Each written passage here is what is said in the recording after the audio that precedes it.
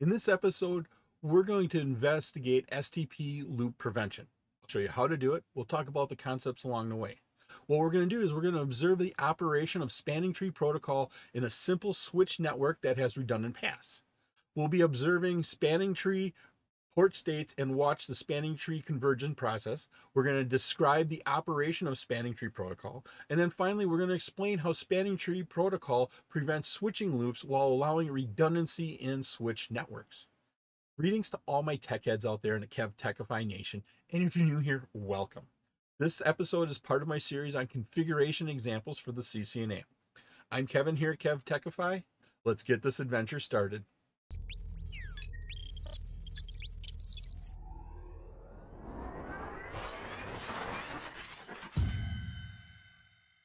Investigate spanning tree protocol loop prevention. In this lab, we're going to look at the spanning tree protocol. We're going to see how spanning tree prevents loops with our switches, and then also how it allows redundancy to happen if we do happen to have a failure in that network. Here's our instructions. Observe a converged spanning tree instance. Verify our connectivity. Ping from PC1 to PC2 that there's connectivity between the hosts. So I'm going to go ahead, open up PC1 right here, slide that over, make my window a little bit bigger, click on my command prompt. Then I'm going to go ahead and type in ping and then the IP address of PC2. You can see that right here, which is 192.168.1.101. We send out our 4 echo requests. We get 4 echo responses. We got 100% success, no losses. So we have our connectivity. Step 2, view spanning tree status on each switch. Use the show spanning tree VLAN 1 command to gather information about the spanning tree status. Complete the table below. That's this table right in this area. For the purposes of activities, only consider information about the gigabit trunk ports. Fast Ethernet ports are access ports that have end devices connected to them or are not part of the inter-switch trunk-based spanning tree. So all we're going to do is look at the gig ports right here that we have listed. Okay, I'm going to go ahead and close my PC1 window. I'm going to open up switch 1 right here. Click on that. Brings me into my CLI. I automatically make the window a little bit bigger so it formats fine. See if it's smaller, some of this stuff wraps around. Formatting is not as nice. Slide it out, we're pretty good. Go ahead and hit enter, type enable to get into our privilege exec mode. No password set up on here, so we don't have to worry about that. And then our command here was show spanning dash tree space VLAN 1. Go ahead and hit enter. A couple things we can see right away. We can see VLAN 1 is the VLAN we're looking at. We can see our root ID and our priority, 32,769. So we have the default priority of 32,768 plus 1 for VLAN number 1. That gives us our 32,769. Here's the MAC address of our switch. And then down here, we have 3 connections. The fast Ethernet is the connection to the PC, and then the gig connections are connections to the other switches. Looking at our chart here, we are seeing that on switch 1, gig port, what is the status? So on gig 1 here, our status is forwarding. Looking here at switch 1, gig 01, we can see that the status is forwarding. So we can go over here in our chart, fill that in. And it is not a root bridge. So no, it is not. We can look at switch 1, gig 2. That status is in forwarding also. So we can go ahead and list it as forwarding. And once again, this is still not our root bridge. Okay, I'm going to go ahead and close this. I'm going to open up switch 2. Switch 2, make the window a little bit bigger. hit enter, type enable, and then our command show space spanning dash tree space VLAN space 1. Go ahead and look at our information. Once again, we are in VLAN 1, priority of 32,768 plus 1 gives us the number we have there. We have our MAC address, and then this switch is the root bridge. So this bridge here is our root bridge. Coming down here, we have our interfaces. We got 2 gig interfaces that connect to the other switches, and then we have the fast Ethernet that connects to the PC. So gig 01 is in the forwarding state.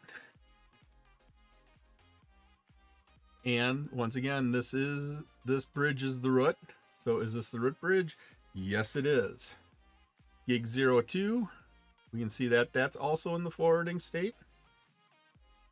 And we're still on the same switch, so yes, this is the root bridge. Once again, that shows from right here. Then go ahead and close out switch 2, open up switch 3. We can go ahead and enter in that same command. Same command here. Enable show spanning dash tree space VLAN 1.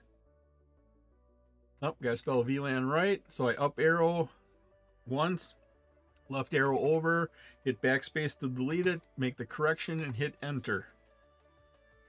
We have 2 gig connections that goes to the other switches. There was no PC, so we don't have any fast Ethernet ports there. Gig 01 is a forwarding port, and once again, it doesn't say up here. It gives us a cost. The cost is how much does it cost to get to the root bridge. If it was the root bridge, it would say this bridge is the root.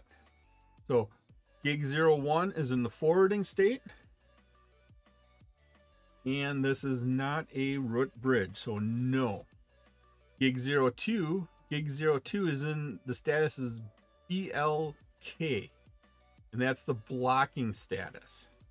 So it is blocking right now. And once again, we are not on the root bridge. I'm going to go ahead and close that window.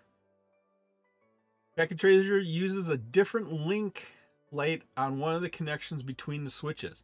If you look right here on switch 3, the gig 02 connection, you can see that it's an orange or amber circle. All the rest of them are green triangles, but this is an orange or amber circle right here. What do you think this link light means? Well, what that means here is, because this was in blocking state, so we're not forwarding any. This indicates that the port is in blocking state and is not forwarding data. What path will the frames take to get from PC1 to PC2? Well, the path, because this is blocking right here, it's going to go from PC1 to switch 1 to switch 2 to PC2. It's going to take this route. It won't go the other way because we have that one blocking port in there that stops loops from happening. And so the path we're going to take is PC1 to switch 1 to switch 2 to PC2. Okay, so why do frames not travel through S3? Why don't the frames go up through S3? It's because this port here is in the blocking state. That G02 is in a blocking state. So our answer here, because port G0/2 on S3 is in a blocking state. No frames are no frames are sent or received on that port. Why has spanning tree placed a port in the blocking state? So why is this over here in a blocking state? Well, if this was forwarding frames here, we could have a loop, because the frame would come into switch one then forwards it out of all the ports it didn't receive it in, so it'd send it out gig 01, it'd send it out gig 02, switch 3 would get it, once again send it out all there, update its cam tables, then it would go to switch 2, it would get that frame, send it out all ports, and it would go back down to switch 1 and the PC2, thereby going back to the switch again, and that just starts a whole looping process. That original frame that came to S1 would go up here to S2, S2 sends it out, it would loop all the way back here, it would send a second copy of that frame to PC2. Now PC2's got 2 copies of the same frame. There's just a lot of problems in here. But if we block this frame here, that loop doesn't happen. And so to answer our question, if all ports could forward frames, a switching loop would exist in the network. Switching loops can degrade network performance and even cause a network to fail. And of course, you don't want your network to fail, because most businesses depend on their network today. So if the network goes down, their company shuts down. Maybe not completely shuts down, but what they can produce is greatly reduced. Takes care of part 1. I hope you're liking this episode on practical configuration examples. Leave a comment on what you think about these configuration examples. If you still have a question or comment, please let me know below. You can also visit my website at KevTechify.com for all of my details and how to get these episodes in video and podcast form. On to part 2. Observe spanning tree convergence. Remove the connection between S1 and S2. Open a CLI window. On switch 3, issue the command show spanning tree VLAN 1. Leave the window open. And then select the delete tool and delete the connection between S1 and S3. Okay, go up to switch 3. Open up our command prompt, select the delete tool right here. It's a little semi-square box pointing to the left with an X in it. That's our delete tool. You want to delete the selected item. I'm not sure what it is, so I'm going to hit escape. I'm going to hit the delete tool. It turns into an X. And then click the cable that connects S1 and S2. So this cable right here, I'm going to click on the X. It's going to disappear. That cable's gone. Observe spanning tree convergence. Quickly return to the CLI and issue the show spanning tree VLAN 1 command. We can see here it says blocking. Gig 2 is in blocking. Gig 1 is in forwarding. Use the up arrow to recall that command and issue repeatedly until you observe a change. And now all of a sudden we went from blocking to listening. And so we are in the listening state. Now we went into the learning state. And we're learning the paths. We're still in the learning, and now we went to the forwarding. So what did we see happen in the status of our port during this process? Well, first, it was blocking. It then became LSN, which is listening. Good, I spelt that right. Then it was LRN, which was learning. Fix the typo because that bothers me. And finally, it was FWD for forwarding. So it went through the different states. It went from blocking to listening. So it hears what's going on, what BDUs are being passed to it. Then we started the learning process, doing our calculations, figuring out which is the best route to the root bridge. And then once we've got that all done, it was the forwarding process. And once again, the listening stage by default takes 15 seconds. The learning stage takes 15 seconds. So to go from blocking to forwarding, that took us a total of 30 seconds to do. You observe the transition in port status that occurs as spanning tree ports move from blocking to forwarding. Verify connectivity by pinging from PC1 to PC2. Your ping should be successful. I'm going to go up here, close my S3 window, open up. Notice how my cursor is still the X. I have to go from the deleting tool to the selection tool. That's this dotted box here with the arrow. Go ahead and click that, and now my cursor is the arrow, so I can go ahead and click on PC1. I can open up my command prompt. I can go ahead and type ping, and then my IP address for PC2 is 192.168.1.101. And the ping works. Ping works even though I deleted that connection between S1 and S2. Spanning tree saw that connection going down. It went through the process to figure out what the best route was. Now that connection's down, and we have a valid connection to our destination.